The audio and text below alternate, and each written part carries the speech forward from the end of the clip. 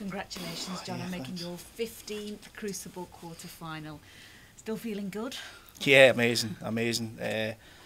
Great win. Stuart's an unbelievable player, really tough player. So yeah, over the moon, over the moon. It was an epic match that you treated us to. How did you get over the line in the end? I don't know. I still felt good, but I nicked a couple of frames off Stuart. He was disappointed. I think he missed two blacks off their spot when he was just ready to win the frame, and I managed to come back and pinch the frames off him. So when I was 11-9, the pressure then reverts a little bit onto myself, and I felt the next two frames I seized up a little bit. Stuart played well. I just felt as if I wasn't getting through the ball. I was bashing it, but I managed to regroup a little bit at the next two frames and played two pretty decent frames. You look like you are enjoying yourself out there. There have been moments this season where you said you haven't.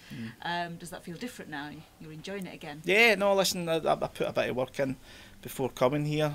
Now with Anthony and Stephen, and I've put some work in, so I was coming now prepared better than I have the rest of the season. So yeah, it was good. It was good. Next up, you've got Neil Robertson, who's being touted as the favourite. How do you prepare to face him then? How do you stop him? Who knows? I'll wait and see. Listen, he's not tournament favourite for no reason. It's took a great Sullivan to deny him in a couple of big finals, or he could be sitting here with maybe 6 tournaments under his belt. He's playing with a lot of confidence. He's going to be tough to stop. I've just got to get in and play my own game and see what it takes me. He's having such a great year, isn't he, at the moment, personally, on the table. He looks like he's back to his best. What's it like playing him when he's like that?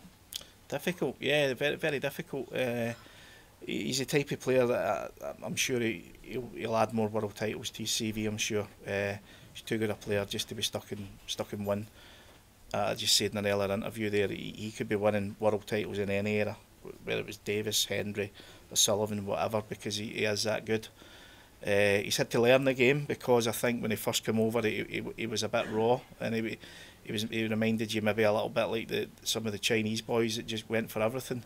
But he's obviously knew he had to learn the game, and that's what he's certainly done. I know he's played a lot with Joe Perry, and I think he's a good student. He's a great student of the game. He watches it, he picks up on different things, he asks people about things to do, and that's what makes him the champion he is today. So every credit to him.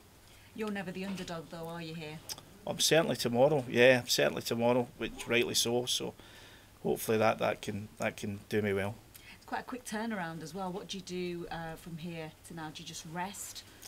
Well, listen, I've said it for a few years coming here. The schedule is absolutely bonkers. I mean, I know some second round matches are played over 3 days, but crazy the way it worked out.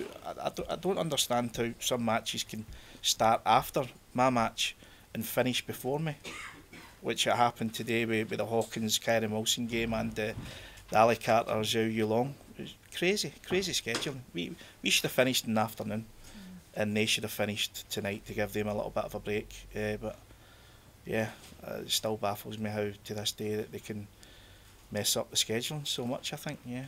Do you not think you'll have enough time to rest? Oh no, yeah, no. Listen, no, I don't mean that way. I'm just saying it baffles you sometimes the way the scheduling goes. But no, a good night's sleep, and then I play in the afternoon, which is good.